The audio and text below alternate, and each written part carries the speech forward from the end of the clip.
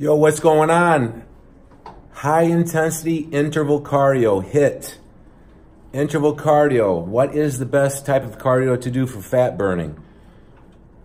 A lot of questions over the years, and so I want to show you, talk you through a little bit of the technique that's been working really well for me. And I want to do a few, because it's one thing to hear someone say and talk about what is the best cardio, but to actually see the intensity. So most people know that higher intensity cardio for shorter duration is more ideal for, one, for a lifestyle because it's time efficient, but two, to really boost that fat burning effect that we want from cardio. The kind that burns more calories for 12 hours to 18, 24 hours after you do the cardio session. That's pretty much the idea. If you still, the old thought was jogging for low intensity, long duration. If you start burning fat at the 45-minute mark from jogging, then if you jog for an hour and a half, well, that's more fat burning, and then 2 hours is more fat burning, and then if you do that every other day, more fat. But it's not. It's cardio kills. Low intensity, long duration cardio kills your time, kills your joints, kills your anabolic hormones, kills your fat burning effect. It eats into your muscle mass. Look at the physique of a long distance runner. Look at the physique of a sprinter. Short duration, high intensity. So the mode that I like best, I'm 53. My body's beat up from 35 years of organized athletics. 98%, 95% of my clients are busy business people just trying to make ends meet, that just want to be healthier. They're not gym rats. So we have to protect the joints. So this is a recumbent bike I'm on. Just wanted to show it to you. I really like the recumbent bike. It's old school, and it works really well because it's, I put the seat a little closer so the knees are closer to the handle, so you're using, it's like a leg press. So it's like a sprint, working your lungs, but it's like a leg press using a lot of muscle fiber, and the joints are very safe. That's why I like this is a recumbent bike. It's got a seat on the back of it. I don't know if you can see it, but I got a seat back here that I'm sitting on. And so it's a stationary bike, but it's recumbent. The one that doesn't have the backrest like this is a regular stationary bike. It's funny, when I first started my personal training career in 2001, I saw the old men at Lifetime Fitness reading a newspaper kick back, and I always thought, and a lot of people think, that the recumbent bike is the lazy man's cardio. Well, no, it's amazing. It's the best mode, I think, out there to keep the joints safe, to optimize the fat burning effect and get the most in a short amount of time, because the backrest gives you pressure to use those thigh muscles as you're sprinting. So what I usually do is come into my club, the Transformation Station.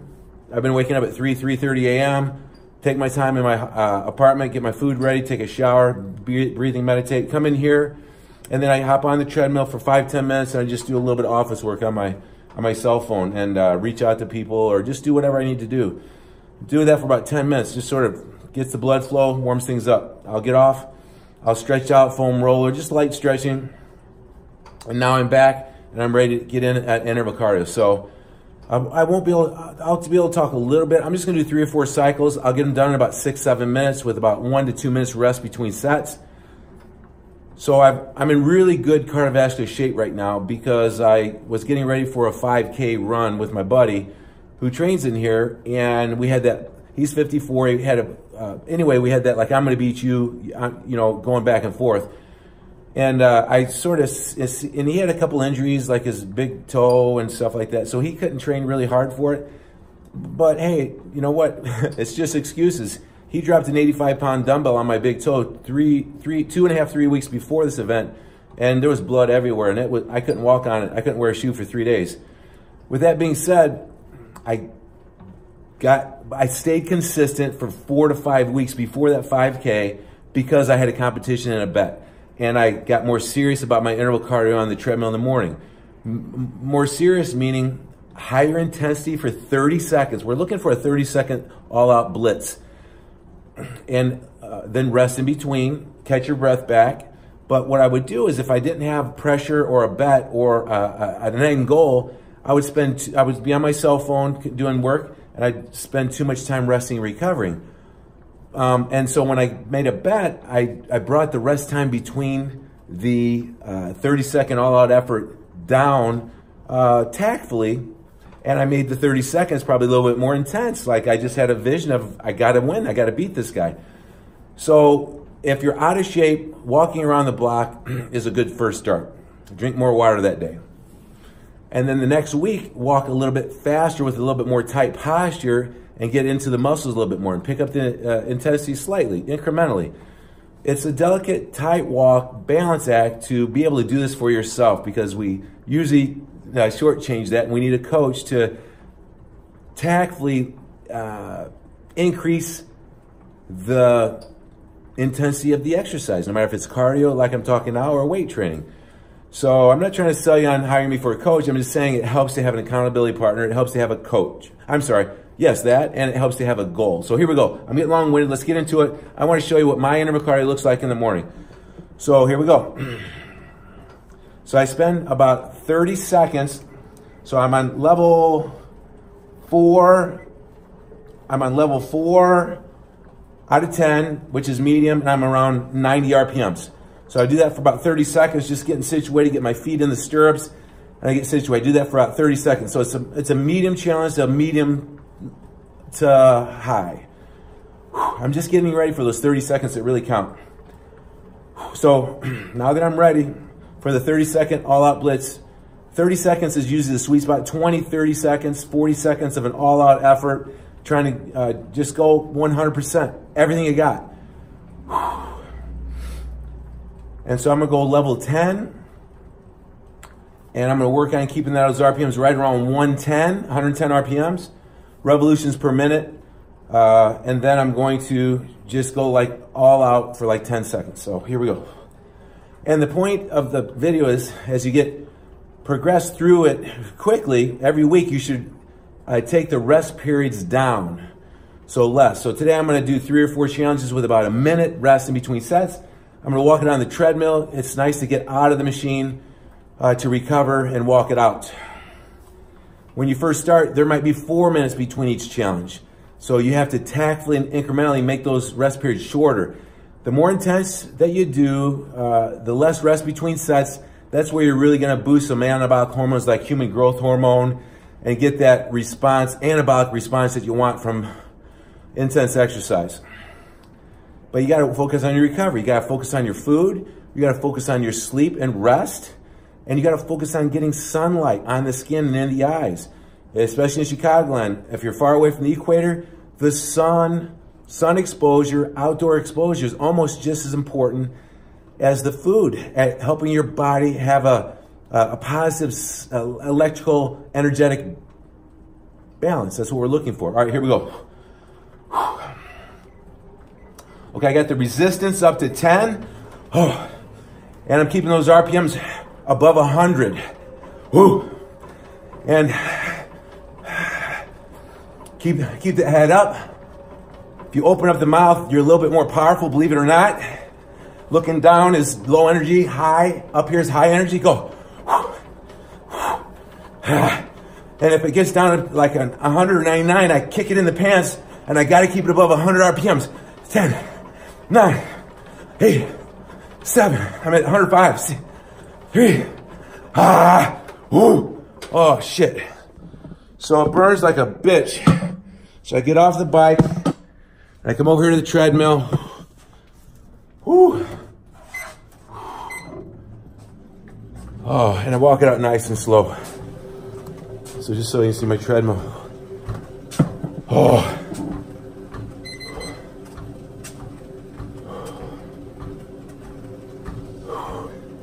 Trying to get my breath back.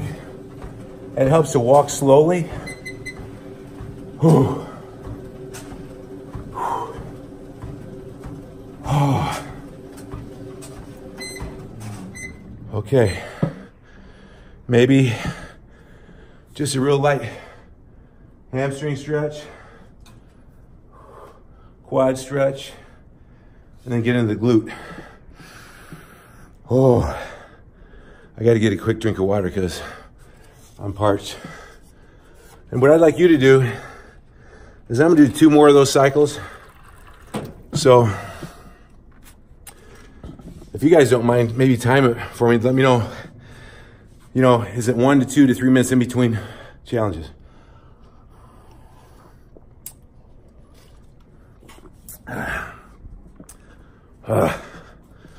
Whoo. So here we go, back on the bike. Whoo. Get right back in the game. Level 10. All right, here we go. It's my second challenge for the video. All right, I'm above 100. Oh, we're visual. So look at that 100 and say there's no way in hell I'm gonna let that RPMs fall below 100. 10, 9, 8, come on, 7, 6, 5, 4, oh shit, man. Whew. All right, back on the treadmill.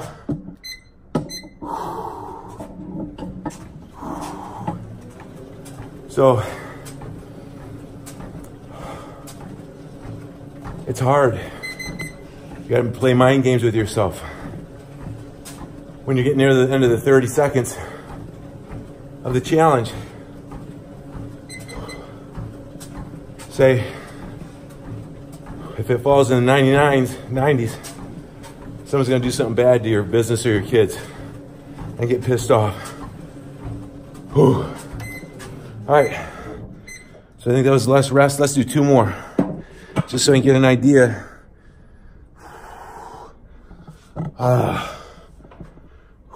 Here we go. Challenge number 3 for the video. All right. Resistance up to 10. Legs are the legs burn like a bitch at the end of this. Ooh, using handles to hold your butt in the seat. All right, I'm above 100. It's getting harder to keep it above 100 at this point. Oh, it's 102, 101. Kick it back up. Go. 10, 9. Go. Oh, shit.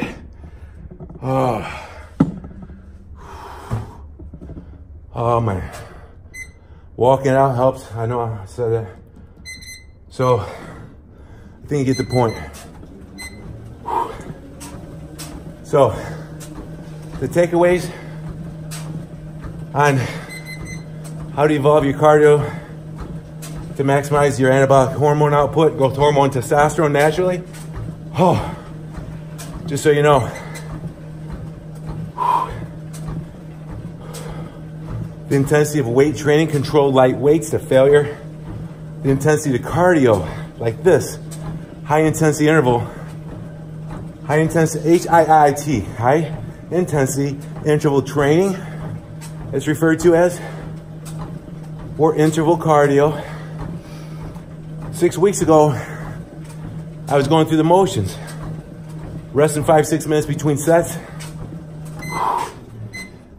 Probably more than that because you get on the computer and you're doing work. Oh shit. The only way I can optimize the session, let me back up. The intensity of weights or cardio, if you're focused on improving your rest and recovery, sleep, food, you gotta fuel the machine, you gotta eat more food into this. That's the cool thing about lifting weights and using interval cardio. That took me what? I don't know, 5 minutes total. You can do that after your weight training session, or on days you don't do weight training, first thing in the morning preferably. It takes you 20 minutes. If you don't have a recumbent bike, you gotta figure out something else. But you gotta make sure you keep the joints safe. Ooh. So the point was 6 weeks, I've always done interval cardio in the morning, but if I didn't have a goal, if I didn't have an emotional reason why and someone to beat, I sort of don't need a coach because I coach people and I know how to evolve the cardio with less rest between the sets of challenges. So 6 weeks ago when I didn't have a plan of action and I didn't have an emotional charge to getting consistent, and plus I'm staying on stage in 2 weeks in Philadelphia in front of 800 people at a business convention, and I'm not gonna have my business suit on like the other speakers, if you know what I mean. I'm showing my skin at 53 and how I've improved my bad joints so that they can have a hope that they can do the same as well. So it's not about me as much as it is about the story that they can do it too.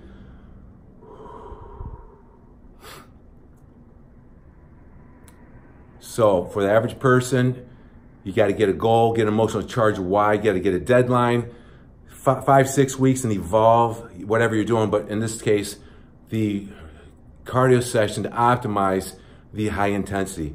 So starting out, if you got a little bit of a base, like power walking, you know, a little light jogging, that's a little bit of a base. Go towards that intensity, maybe go level 8 or 9, and then maybe 80, 90 RPMs. And you rest 4 minutes between sets. Something like that. So get off, stretch. Then the next week, then you rest 3 minutes between sets of the challenges. I'm talking 4 or 5 of those. I just did 3, I believe. Something like that. 15, 20 minutes, you're done. I hope this helps. Comment below. Hit me up with any questions on how you could personalize your cardio to get the results that you want in a time-efficient manner so it can be a lifestyle habit. You do have the power to change to make the rest of your life the best of your life.